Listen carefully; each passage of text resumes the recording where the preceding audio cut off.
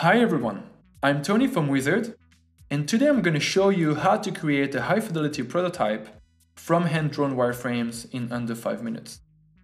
To do so, let's first start by opening Uizard Sprite Beta and by creating a new project.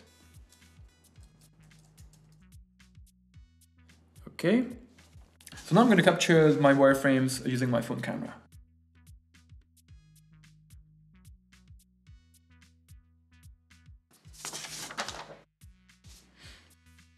So we want to build a 5-screen prototype, which means I'm going to have to capture 5 different pictures.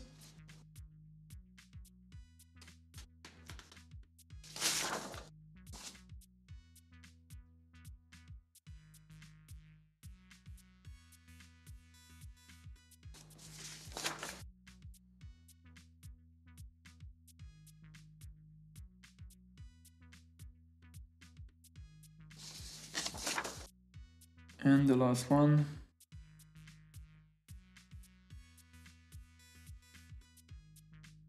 There we go. Cool.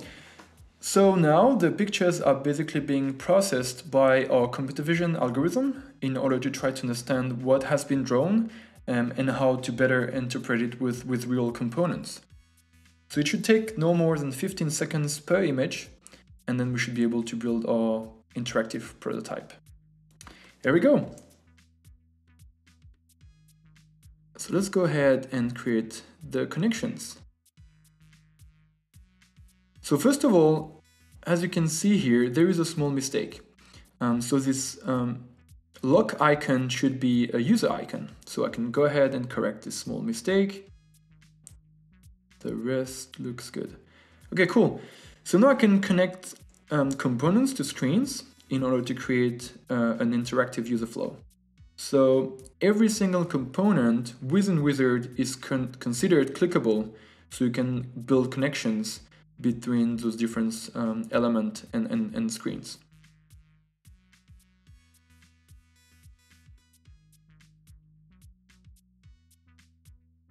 Okay.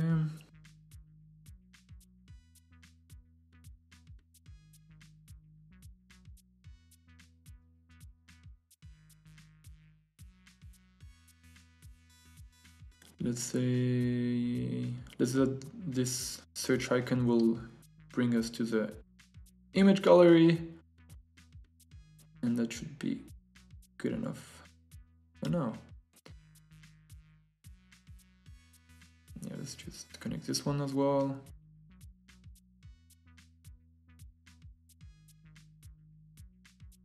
Looks good. You know what? Let's just make one last connection from that image to this screen.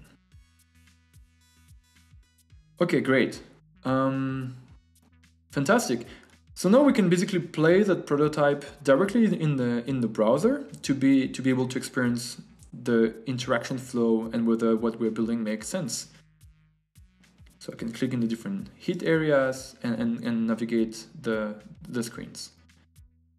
But what is really interesting is that you can actually go ahead and export that prototype straight to Sketch and straight to HTML and CSS.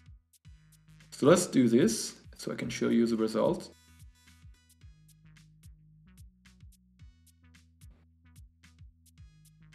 Let's start with Sketch.